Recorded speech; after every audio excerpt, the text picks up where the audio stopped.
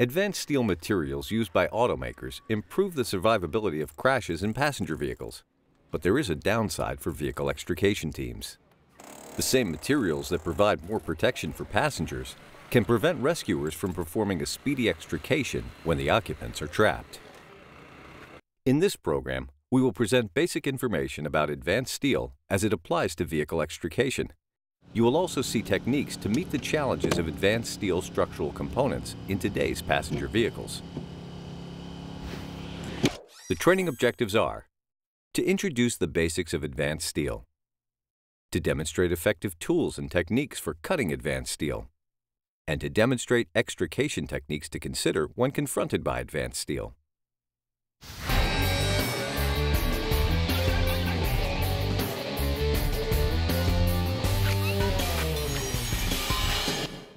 Rescuers working to get crash victims out of late-model passenger vehicles are finding their older generation rescue tools have greater difficulty getting through the new materials protecting the passenger compartment.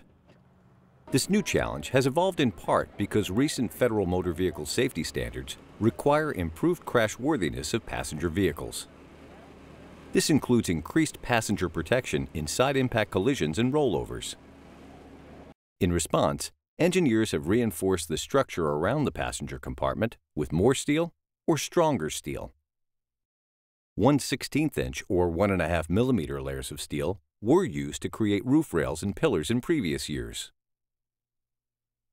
Today, 1/4 inch or 6 millimeter layers of steel are common.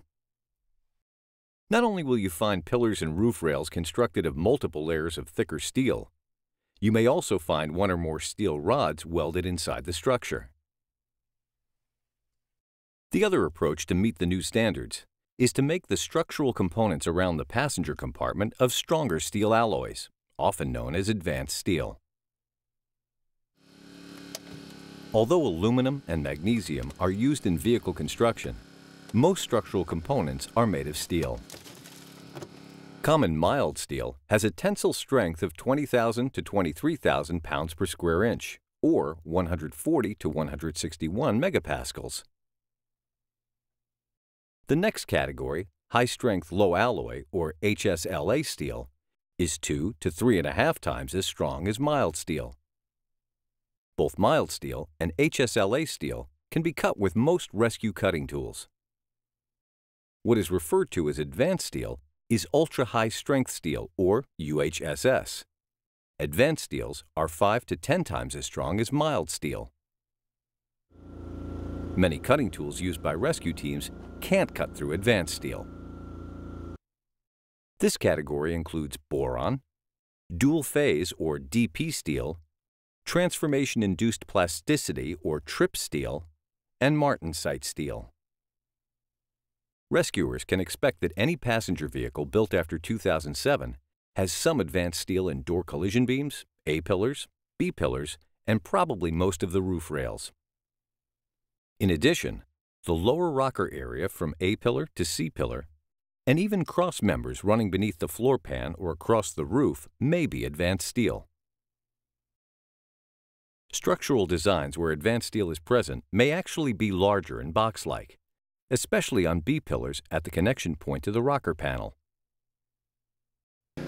On this pillar, all 4 sides of the box structure must be cut for dash rolling or jacking.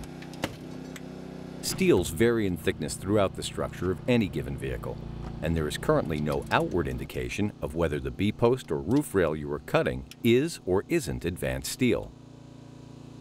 Some automakers provide information about where advanced steel is used in specific models. But at an accident scene, mild steel, HSLA steel, and UHSS all look the same. In many cases, the best indicator of the presence of advanced steel will be how your extrication tools respond when attempting routine cuts. If your air chisel or reciprocating saw can't make the cut, and even your dependable power cutter stalls out, you are probably dealing with advanced steel.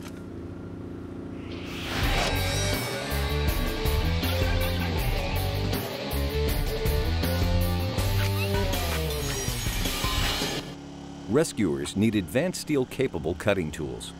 Presently, hydraulic power cutters provide the best chance of cutting advanced steel.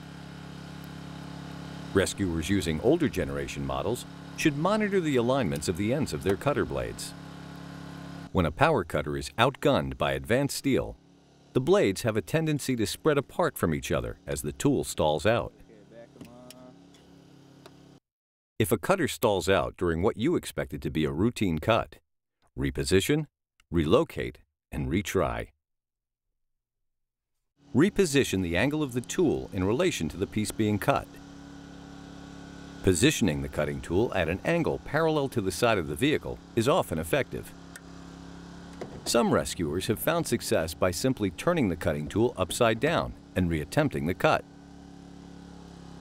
Relocate the cut a few inches up or down from where you made your initial attempt. You may be able to find thinner metal or even hit a mild steel soft spot. Then retry your cut and be patient in allowing your power plant to develop full pressure. Count to 10 in full throttle and cut in one continuous motion. Cutting through the toughest advanced steels, such as boron and martensite, generally requires a newer model power cutter. A large cylinder body size and more fluid is needed to move the piston and force the blades closed on these new cutters. Blade thickness and design are also factors in cutting ability for today's metals. Advanced steels stress first and then fracture with a sound similar to that of breaking glass.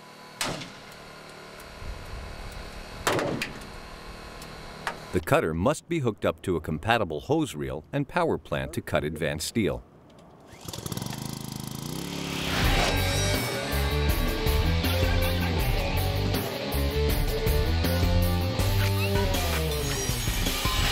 When extricating trapped occupants from vehicles containing advanced steel, you may need to employ workaround techniques, especially if you don't have the tools that can cut through this material. For this training and for demonstration purposes, the painted areas of the vehicles will represent the advanced steel components that you will need to work around. If only the B-post contains advanced steel and not the roof rail, the pie cut can be used. Make 2 diagonal cuts to the roof rail on each side of the B-post, as if you were cutting a slice of pie. And then lay the post down. Some pillars of advanced steel are molded in a T-shape, with a portion of the roof rail made of advanced steel spot welded to mild steel. You may need to cut a little further down the roof rail to reach mild steel. If most of the B-post and the entire roof rail is advanced steel and the rescue team cannot cut through it, another option is to lift the B-pillar. Here, efforts to cut through the pillar near the rocker channel are successful.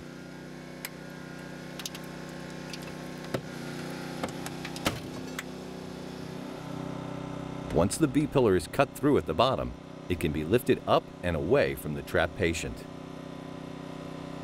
If an advanced steel B-pillar cannot be cut, an alternative can be to spread the B-pillar away from the trapped occupants. Here, a ram pushing off the center tunnel moves the pillar. A similar option is to ram the B-pillar. Position the ram from B-pillar to B-pillar. As the B-pillars move outward, monitor roof movement because it may begin to lower into the vehicle. When a rescue team cannot cut through a B-pillar or roof rail that contains advanced steel, a backup plan can be to ram the roof off the top of the B-pillar. To ram the roof, place cribbing beneath the rocker to support the push of the ram. After an initial push behind the B-pillar, make a second push along the front side of the B-pillar. Even if advanced steel is present, a powerful ram may be able to push the roof rail up until it begins to tear at the spot welds. When a team encounters a vehicle containing advanced steel in all roof pillars, the entire roof rail, and the entire rocker panel, another optional technique is to remove a roof panel or the total sunroof. Here, a reciprocating saw is used. First, cut the roof from the front windshield header to the rear window.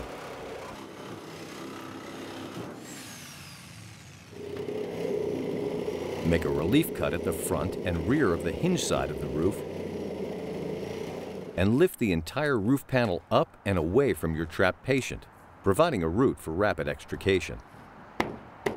After the roof has been cut from the side structure of the vehicle, you may push the side away very easily if one side of the vehicle is crushed in on your patient.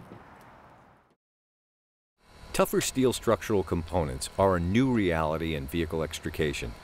To succeed in saving lives, rescue personnel must be ready for advanced steel.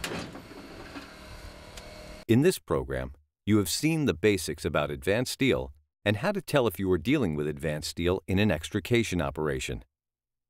How to cut advanced steel with a hydraulic power cutter, and workaround extrication techniques to consider if a cutter capable of cutting advanced steel is not available. Many lives will depend on your ability to meet the challenge of advanced steel components.